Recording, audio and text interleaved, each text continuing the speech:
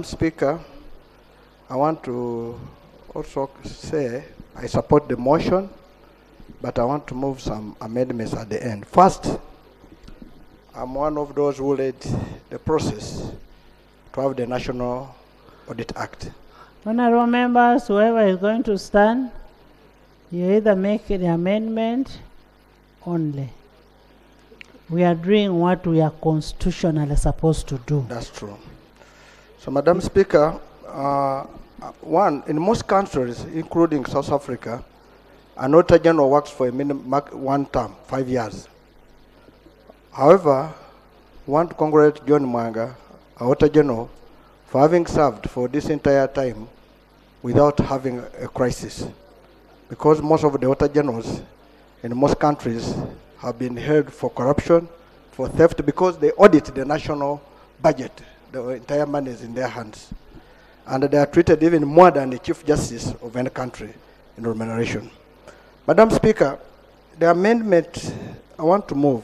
One, we have not heard about a handshake, because the Auditor General has worked, is going. I've not heard about what are we paying him as is going. You mentioned how much do you want us to pay him as a handshake? Yeah, Madam Speaker, I want to make on that one that I'm going to make an amendment on the handshake, but also two, supposing you employed an Auditor General who doesn't reach the 60 years, how do you pay him? Because I can come and work for only 1 week, because I'm an Auditor General, I come and benefit from the law.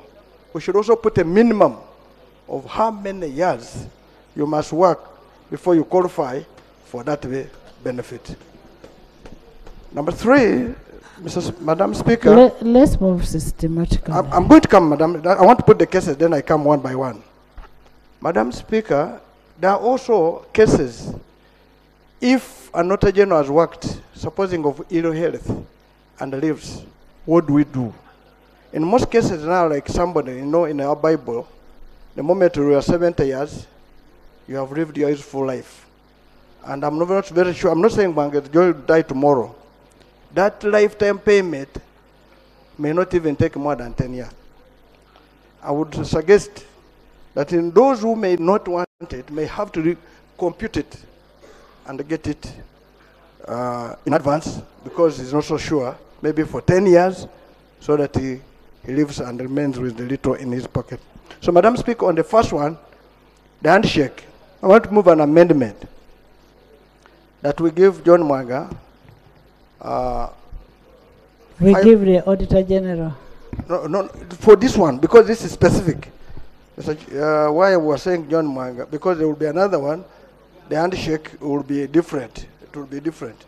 This one is going to be because he has served for 20 years.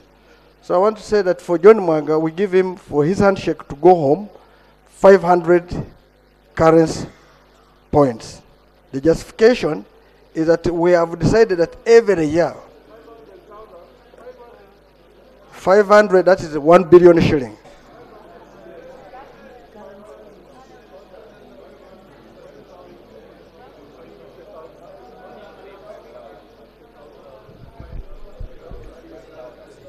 So,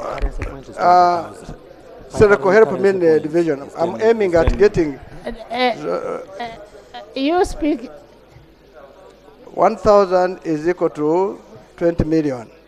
10,000 will be 10,000. Huh? I want you to get 1 billion. So, thank you very much, Senator, for making the argument.